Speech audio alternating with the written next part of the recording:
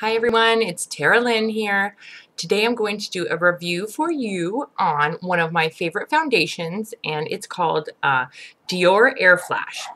It's an airbrush foundation. It's really fun and cool, and it's a spray foundation, and it's by Dior, and it's called Airflash. I think there's only like 6 or 7 colors or shades.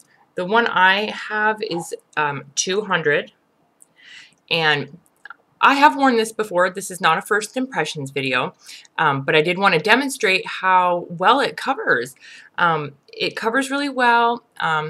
It's a bit dry, drying. If you have really mature skin or super dry skin, you will want to definitely moisturize and prime really good before you use this. I have a lot of primer on. I just stapled in my primer into my pores with one of my Sigma brushes. I use the Sigma F84, maybe, no.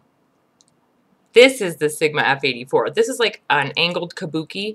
I have another one that's a flat angled kabuki, which is the F88. And I have the flat one. I don't know what that one is. But anyhow, I just used some of the Smashbox Photo, I think it's Smashbox Photo Finish Primer. And I'm going to show you how I apply this. What I do is, let me go back here. I first shake the bottle. And again, this is a foundation that's great for like just when you're going to go out. Like you're going out for a night on the town, you're on vacation, or photos. This is a good foundation for those kind of things. So you want to shake it really good. And some people do the quick Z spray thingy. I do not do that. I have learned a great way to apply this, and that is to spray it onto the brush and then apply. So you'll see how great it covers. I'm broken out right now, you can see, which is kind of a bummer, but I will show you how well this foundation works. So here I go. I just do a little bit, whoops, spray it on there, and do it pretty quick, just you kind of stipple it. You stipple it on, and you have to keep doing that. So you spray and apply.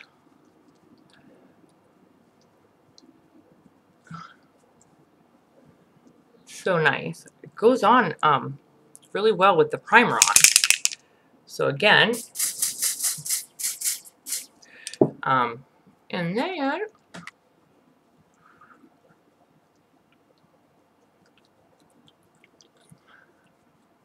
it dries pretty quick, so you have to really, work kind of quickly with it. This is a really good color match for me, actually. And it does oxidize a little bit throughout your day, so beware of that. It dries to a powder finish, so you don't need any setting powder. I can't imagine anyone needing setting powder with this. But this brush works really well for this purpose.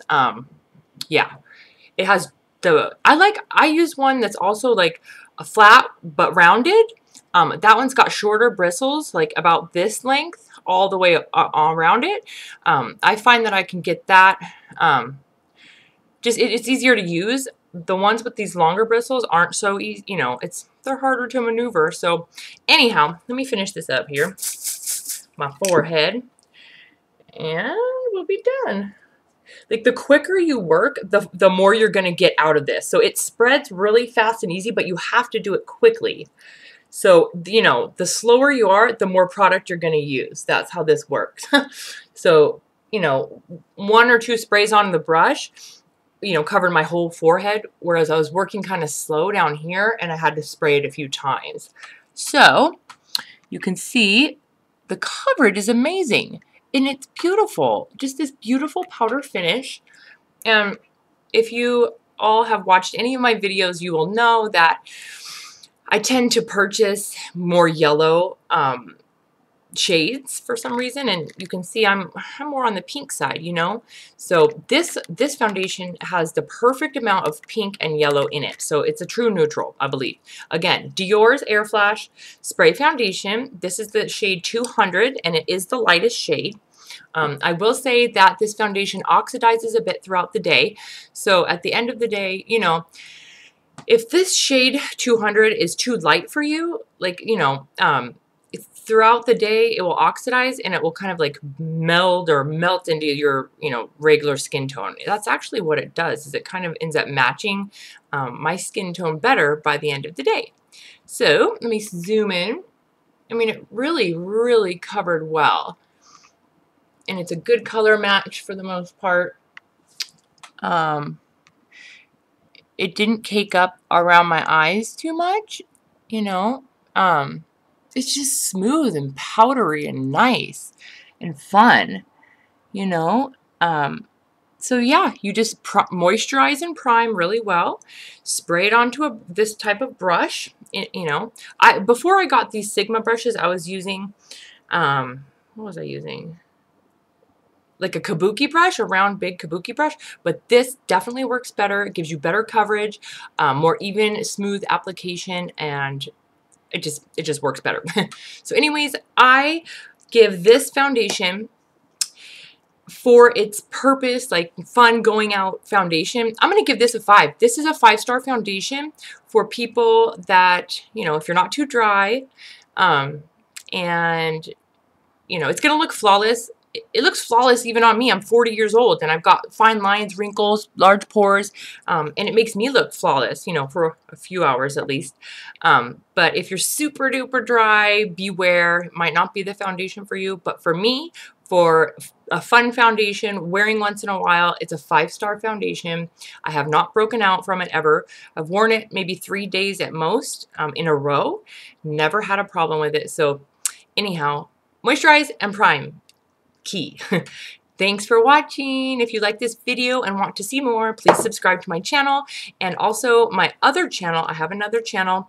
It is linked to this channel.